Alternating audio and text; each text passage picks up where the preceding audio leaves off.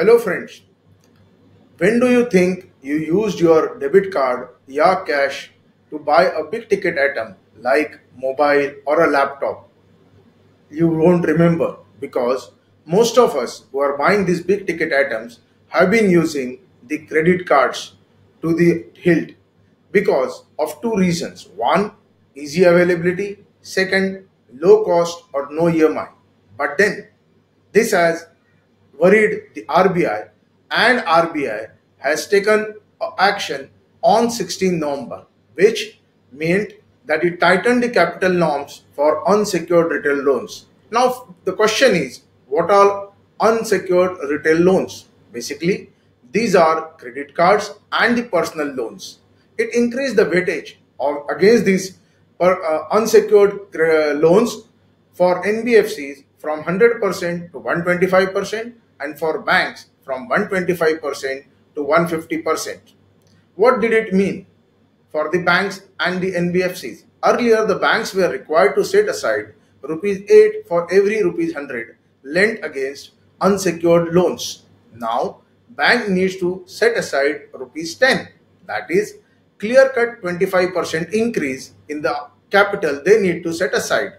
This will lead to choking of the capital which is available to lend as well as increase the cost of the funds. This we can see with the help of a chart. On 16 November 23, the RBI tightened the capital norms, which is expected to lead NBFCs borrowing cost being increased, and these are going to pass on finally to whom? To you and me, we the customers. Now, what was the reasons for doing this? Before we see that, let's see how the credit cards have been doing from January to September 2023. As you can see in the slide, the figure of credit cards held on 31st January 2023 was 82.4 million. They have increased to 94.7 million as on 30th September on credit cards. As on 30th January 2023, 1.27 trillion rupees were spent on credit card. But as of 30th September 2023, approximately 1.78 trillion rupees worth of spend had taken place on credit card.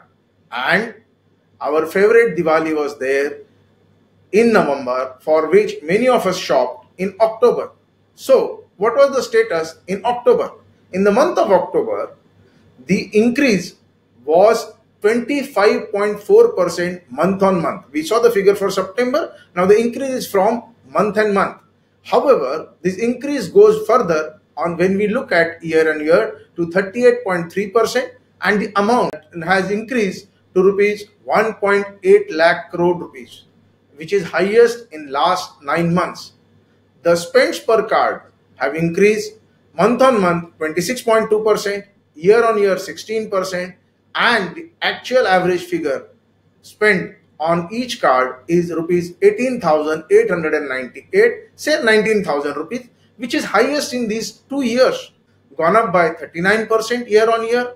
The value of the transaction has increased 55%, and the number of cards in force has increased month on month 1.8%. However, when we look at year on year, it is 19.3% increase, and total of 9.47 crore cards are active in India.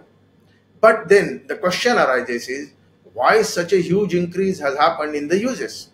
The first and the foremost reason is easy availability of the cards, because in India there are large number of NBFCs and banks which are issuing now credit cards. So each one is vying to give you one card. Many of us have more than one. Many have even 5, 6, 7 cards, and they rotate the money on these cards. That's a separate case. Then there is a change of mindset among youth on use of cash and credit card or debit card. The youth has become more Americanized, where you buy now and pay later. The older generation or the baby boomers first is to save the money and then buy an item. Today, we first buy the item and then pay the money. Also, The increased use of plastic money after demonetization and COVID has led to the better utilization of credit cards, easy and increased availability of online markets and various schemes. Today, Tier 2 and Tier 3 cities and even villages are seeing buying online. The better penetration of internet, 5G and mobile network across India has led to such an increase. Also, because the competition is huge, each NBFC or a bank is offering you low cost or no cost EMI option on your purchases. Also, few months back, RBI decided to get RuPay card on UPI. Hence, there is going to be a further increase in this matter. But then, is the use bad? No, there are certain positive side of the increased uses. First and the foremost is reduced use of cash in day-to-day transactions. It also helps in formalizing economy. The increased sales lead to growth in economy, increased job, increased tax collection because everything is being formalized. The GST is collected in huge amount that we have been already seeing it. Also, there is a better credit offtake as number of people roll over the money or take a EMI option. Banks and NBFCs, which also the more credit means more interest and hence improved income for the banks and NBFCs, which is being reflected in their recent quarterly results. Also, the individuals are benefiting as their needs are fulfilled immediately or promptly. As we said earlier, the methodology has changed from save and buy to buy and pay. But then, why is RBI worried? There is a growing number of defaults in sub 50,000 rupees category, which is generally the middle class or the lower middle class.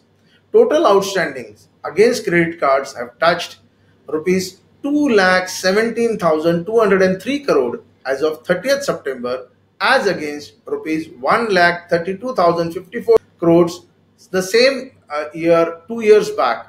That is, I will say again, total outstanding against the credit cards has touched rupees 2,17,203 crore as of 30th September 2023. It was rupees 1,32,054 crore as of 30th September 21, thus an increase of 64%. The October sales have already touched rupees 1.8 lakh crores and these figures are expected to grow in the balance month of the year as recently Diwali is gone by, Cricket World Cup has gone by, the recent Black Friday sales have taken place and upcoming marriages in the upcoming months. Hence, the expenditure on credit card is likely to zoom. This can cause a major problem if any untoward event like COVID or an economic downturn were to take place. Hence, the RBI is worried. But are the credit cards emerging as an economic threat? To tell you very frankly, the share of credit cards in overall unsecured loans is still very small. However, increased usage demands caution. The RBI's step is a prudent risk management step which has been applauded by various economists. As of now, I can say that increased card usage doesn't emerge as an economic threat. However, as the number of individuals who are using the credit cards has gone up, I would like to advise some precautions for the individuals.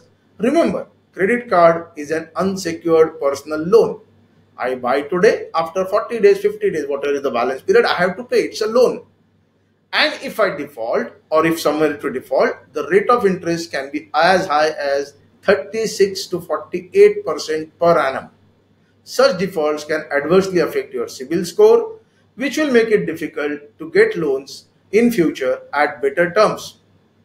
So I would say buy only the essentials and within one's capability to pay back.